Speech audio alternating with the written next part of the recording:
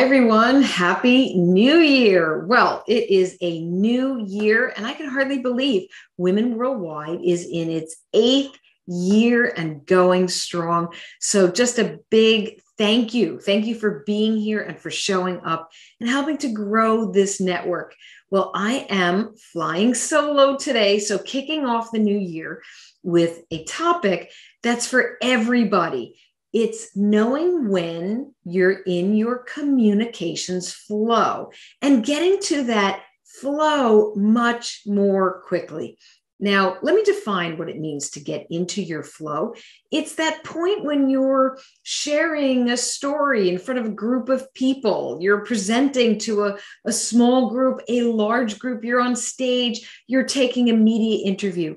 It's that very point in time when you feel comfortable, you feel in your element, you are calm, your words are actually matching what your body is expressing. And as you reach this point, the people who are watching or listening to you, they have much more confidence in you and they're really feeling engaged by what you say. So how do you get to this place of flow?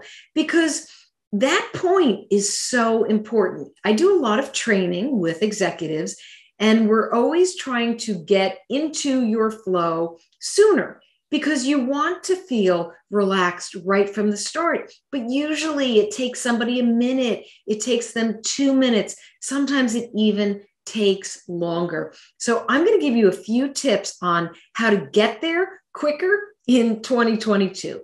First off, it is about your breathing. Now, anyone will tell you that breathing is good for the body, breathing calms you down, but it's not just any old breathing, especially when you want to get into your flow. It's breathing from your diaphragm, that large muscle in the chest that is much more effective. And when you breathe and you use techniques to help you breathe from your diaphragm, well, guess what? Your breathing slows down and you are more relaxed. You need to be relaxed to get into your communications flow. Otherwise, you're actually breathing from a place in your throat and you'll find yourself very short of breath. So breathing matters, technique, and breathing from the diaphragm. That's number one.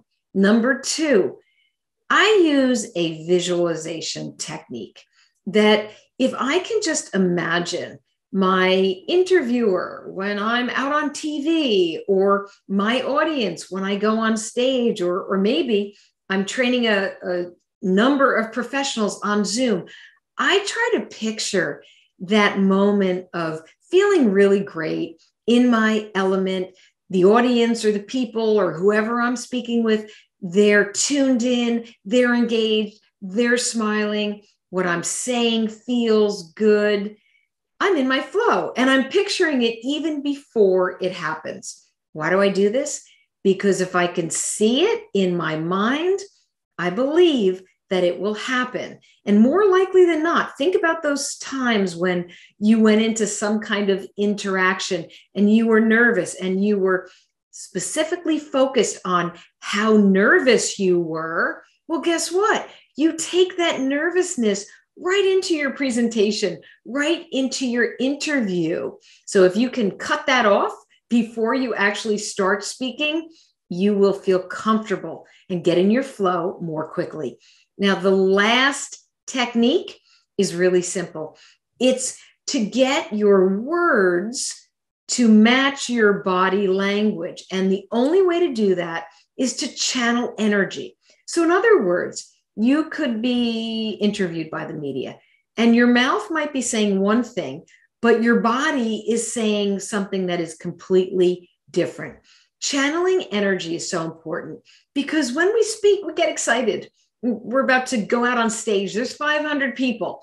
And naturally, you're going to have this adrenaline that runs through you in any speaking situation, in any interview situation, or maybe you're presenting to your team.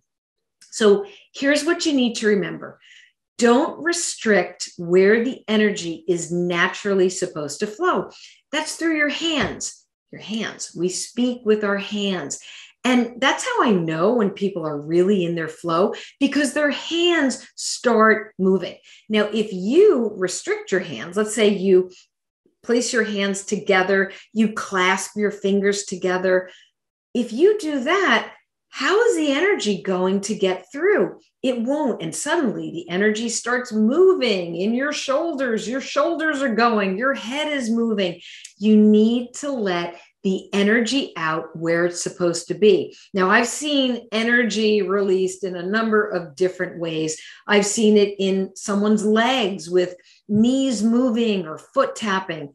Energy naturally flows out through your hands. So let that energy out. Those are 3 ways or 3 techniques to get into your flow more quickly.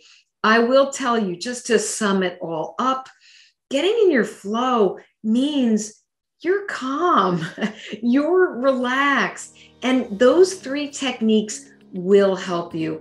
So I'll just say this for 2022 and beyond.